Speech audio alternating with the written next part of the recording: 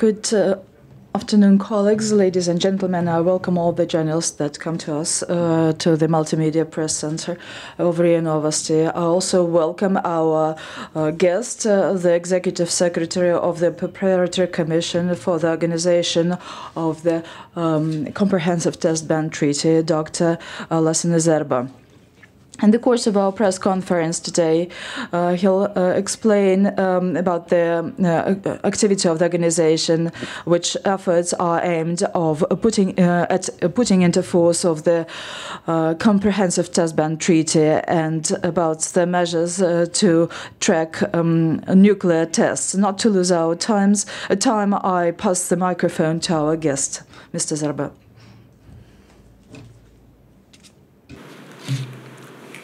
Dobry dzień. Good afternoon.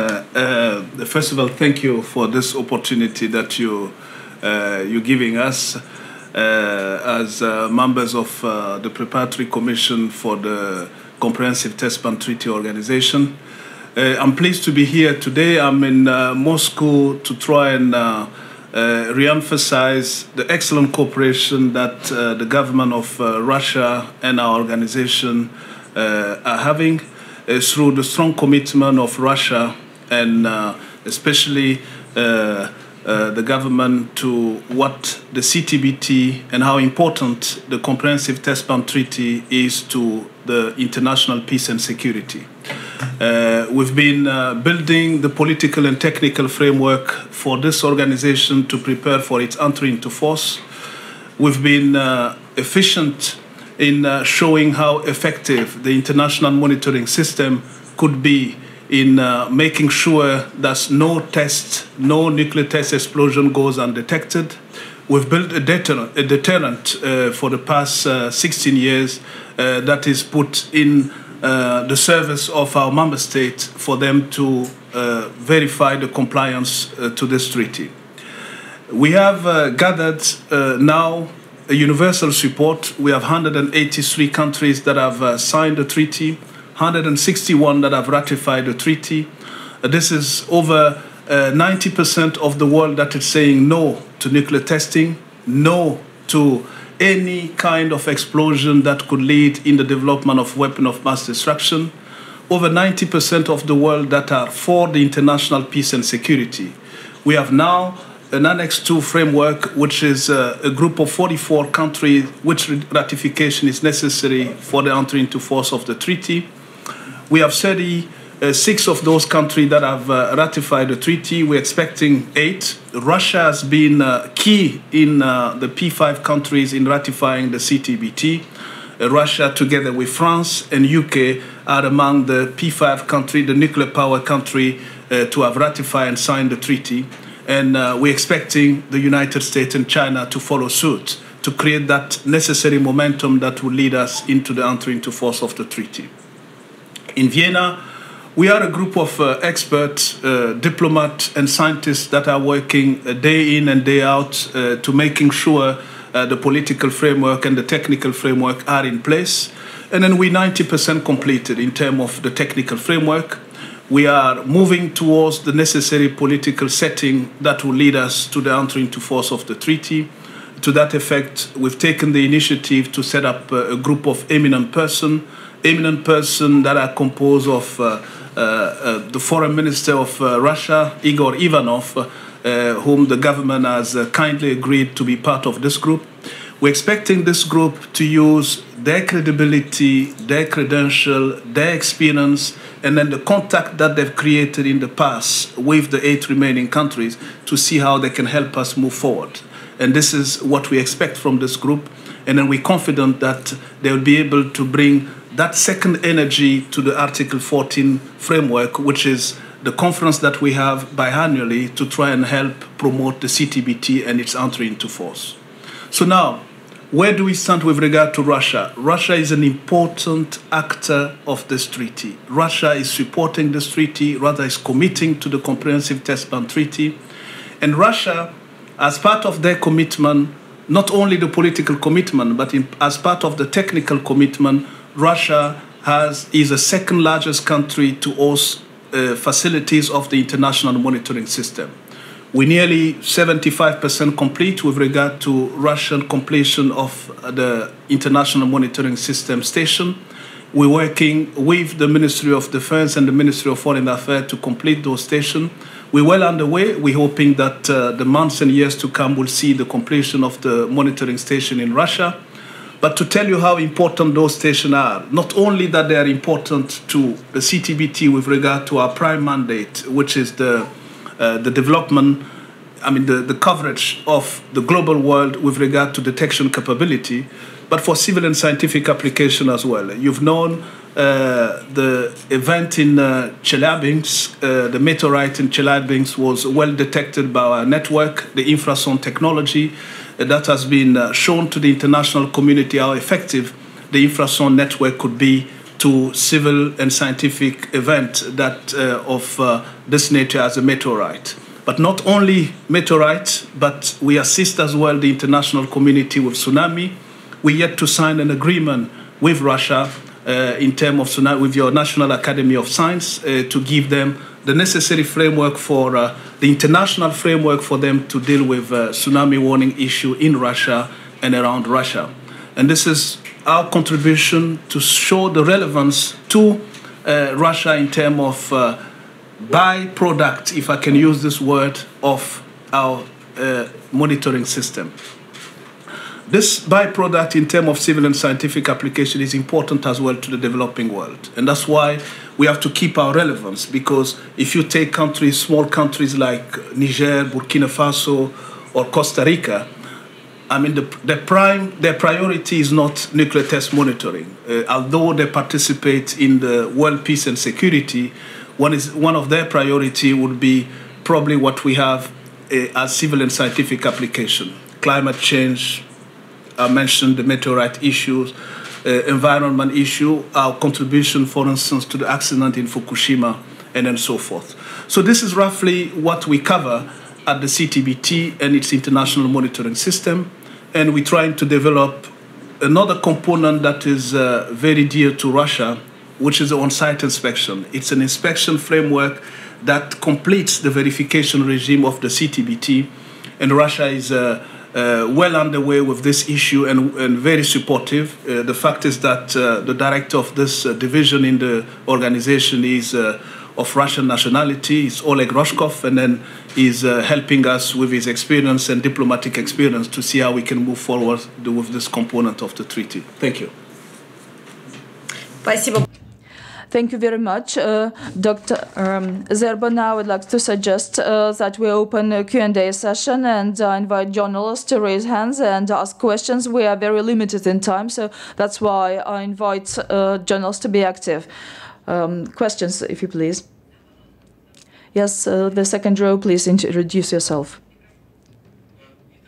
It's TASS, Goncharov Nikolai. Dr. Zerbo, my question is as follows. The CTBT envisages prohibition, ban of all kinds of tests, but nuclear tests can be used also for civic purposes, for instance, to build underground storages and some other underground works, and nuclear explosions are the only possibilities to generate nuclear power energy. It is a proven fact. Laser compression or of deuterium or some other means do not bring as to the same result, but it is scientifically proven that nuclear bursts generate nuclear power energy. Don't you think that CTBT may be on the way of generation of nuclear power energy industry, or something should be modified or changed in this area?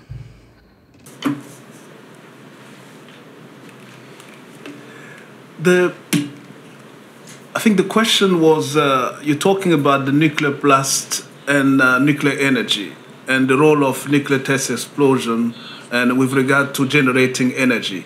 So if I take in the context, I was a little bit confused by the question and where to draw the line between what you're talking about blast. First of all, when there is a blast, whether it's a nuclear blast or a chemical blast or any kind of explosion, our system is able to detect. Okay? What we do is to detect an explosion of any kind and then make the information available to our member state. The link to nuclear energy is a little bit of a fuzzy situation that I didn't grasp, but what I can say is that in terms of our work of monitoring and verifying the treaty, when we talk about nuclear energy, we're getting into the framework of the International Atomic Energy Agency. So the CTBT comes as a complement in terms of informing our member state with regard to what the IAEA does upstream and what we do downstream. This is what I can say with regard to testing and then what we do effectively, unless I missed the point in the question.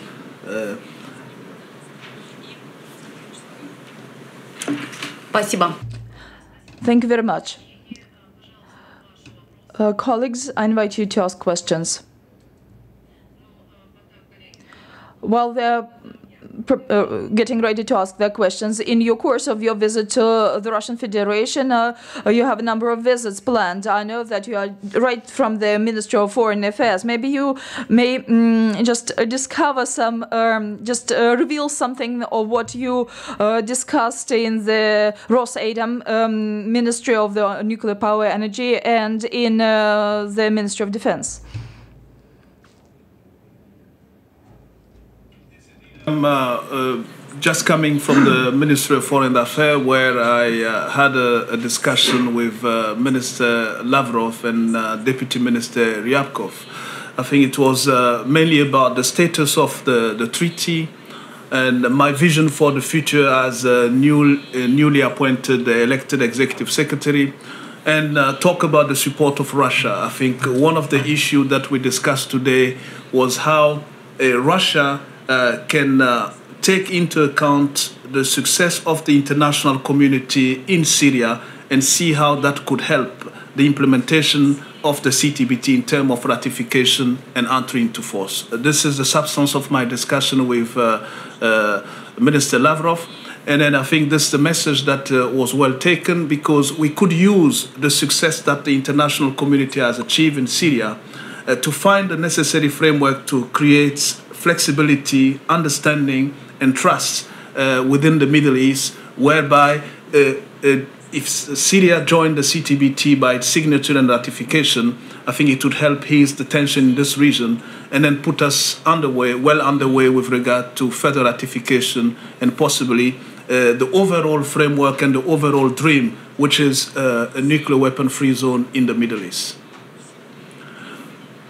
The other discussion was mainly about the role of Russia and then where we have, where we are with regard to the build-up of the international monitoring facilities within Russia, and they've assured me of the commitment of the government of Russia and the commitment of Russia to the CTBT as a whole, to this treaty, to what they believe, and then to international peace and security. I think that was the substance of the discussion today.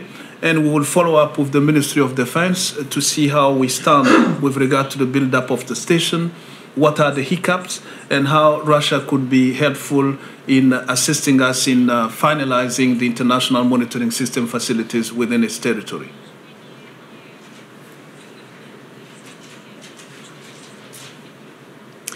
Спасибо большое. Thank you very much, Dr. Zerbo. Now I would like to turn to our journalists once again. Do you have questions? Please pass the microphone to the last row. Aurora Skada, Spanish Information Agency. You just mentioned the Russian role of the Russian Federation in the regulation of the Syrian conflict. What may be the role of the Russian Federation in the case with Northern Korea?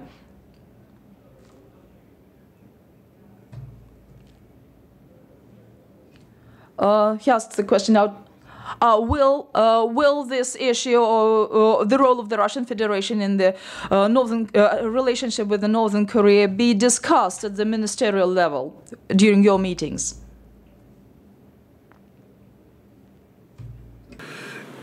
Yes, I've mentioned the role of Russia in the Syrian conflict when I talk about the positive impact that it could have in the implementation framework of the CTBT.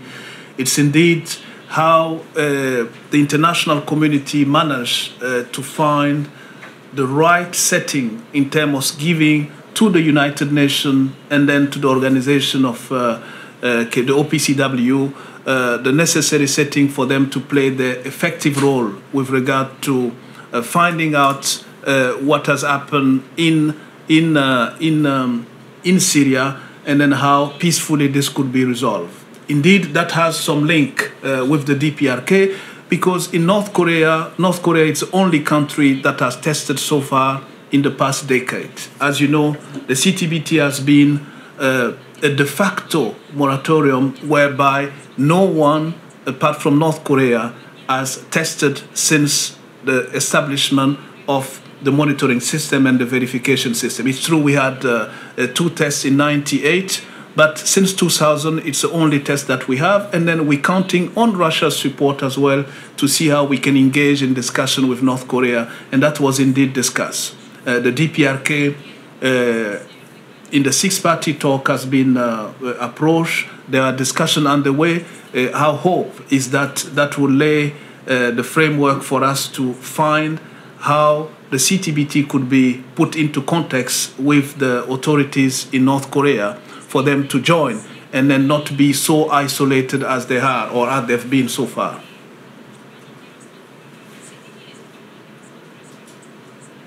Господин Зербо. Mr. Zerbo, I've got another question to you. How your organization, and you in particular, are going to persuade North Korea, who is command of nuclear technology, is not quite going to join CTBT. There are 8 countries like that. What your country is doing in this direction?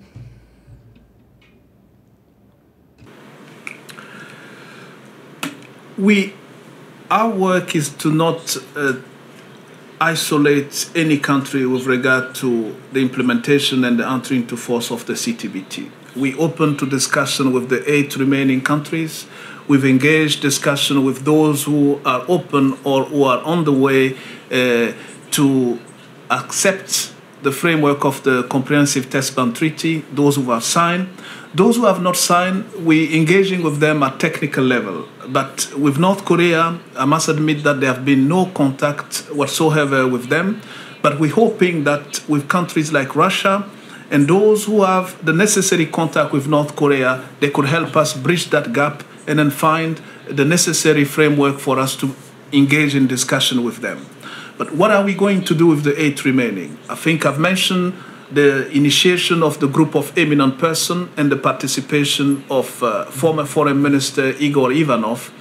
We're hoping that this group of eminent persons, of former Prime Minister, former Foreign Minister, former Defense Minister, will be the right setting based on their experience, their credential, their contact, their political experience and their wisdom as well with regard to issues related to those countries. They would help us get well underway in establishing the necessary contact at high level for us to be able to enter in discussion and then create the setting for their possible signature and or ratification and then get us closer and closer to what we're dreaming for, which is the entry into force of this treaty.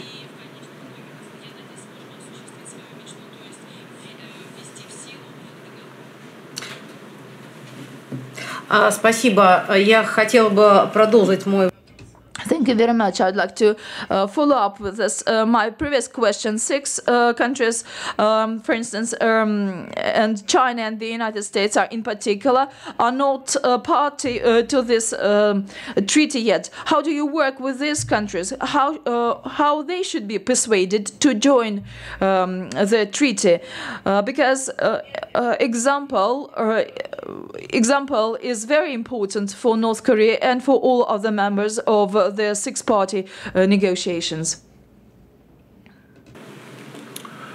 Yes, indeed, China and the United States, when we say they are not party to this treaty, it's probably pushing a little bit because they've both signed the treaty. It's their ratification that is remaining. Having said this, when I talk about China and the US having signed the treaty, we've been working for so many years with both countries at expert level to establish the International Monitoring System station in their territory. We've engaged in discussion with the respective Ministry of Foreign Affairs and Ministry of Defense. With the United States, we're participating in this educational process that will help them to deal with their domestic and national issues. What we have to do is to prepare that political and technical framework for them to find ground to convince people nationally to ratify this treaty. For China, it's the same. What I could mention is that the government of China has agreed to sign the testing and evaluation framework that allow China to sending data to the International Data Center in Vienna. And that's an important milestone because we've built stations in China for the past 10 years and connecting the International Monitoring System facilities in China to the International Data Center in Vienna is an important milestone that will help the detection capability of the system and certainly help the coverage globally and then put us in a situation where we ease the perceived tension in some of the region with regard to the global coverage and then putting us away with some flexibility that could lead to more signature and ratification.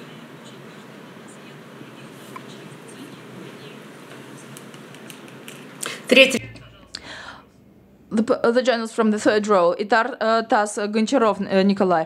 Dr. Zerbo, you spoke about the development of this network of international monitoring system facilities. How many facilities are already in place in Russia, and what is their future? Any plans for setting up additional facilities? How many of them, and what's the time period for them? Thank you very much.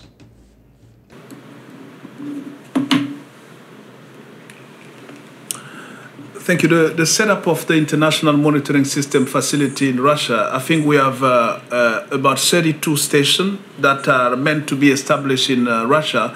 Among the 32 stations that are to be established, 25 of them are already in place. This is over 75% of the stations in Russia that are already in place and then working. So we have to work towards getting the remaining one, and this is the reason of our visit today, to see what are the hurdles and then how we can push forward with completing the international monitoring system facilities in Russia, because it is important. And Russia's commitment is no mystery to anyone that their commitment will lead us well underway towards the completion of those international monitoring system facilities.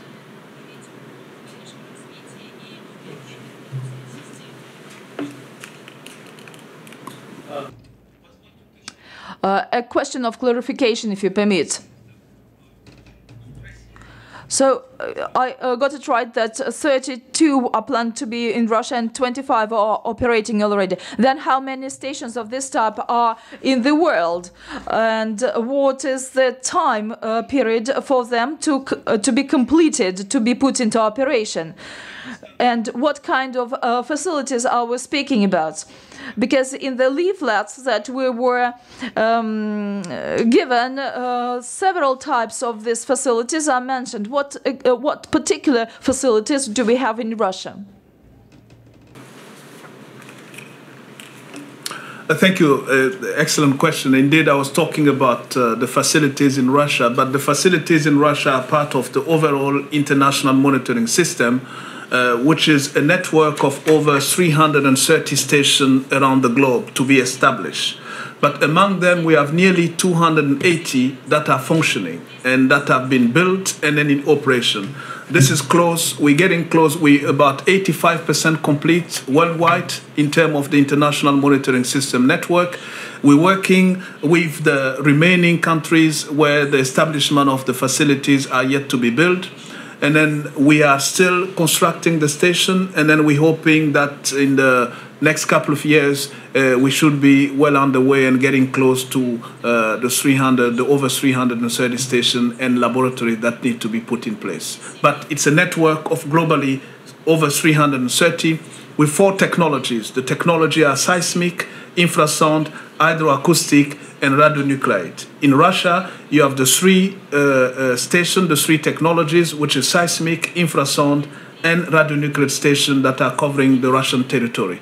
And the hydroacoustic station, we find them in other islands. We have 11 of them because, as you know, the hydroacoustic station have to be, it's underwater station that we built with an offshore, a shore component. Thank you. Спасибо, коллеги. Thank you very much. Are there more questions to our guest? Looks like I will be the last to ask the question. You mentioned that the international monitoring system may serve civic purposes. Are there specific examples when the IMS contributed to the minimization of natural disasters like tsunami or earthquakes? Thank you. Indeed, I mentioned the civil and scientific application of our technologies. We are serving under the umbrella of UNESCO IOC, the Intergovernmental Oceanographic Center in Paris, to establish international tsunami organization and providing data to them in a way where it's understood that our data are the most reliable, probably the quickest, and then the most efficient through our global communication infrastructure to reach timely the International Tsunami Center for them to be able to give the warning to the population should a tsunami happen. That's one of the contributions that we're doing. If you take, for instance, what has happened in Fukushima, this disastrous accident, we've tested all the 4 technologies of our international monitoring system. We had the seismic network that detected the earthquake, the hydroacoustic component that linked to the seismic with regard to the tsunami itself, the infrasound that detected the explosion of the nuclear power plant, and then the radionuclide station that helped cover globally the dispersion of the radionuclide isotope around the world. And those information were made available to all our member states and then made available to institutions that are working in radiation protection for their use, including the International Atomic Energy Agency.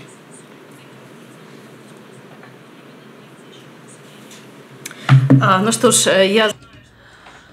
Well, I know that our guest has very tight schedule and he is in a hurry for his next meeting. We wish you well and a very fruitful stay in Moscow. Thank you very much, and we welcome you and next time in our platform. Thank you.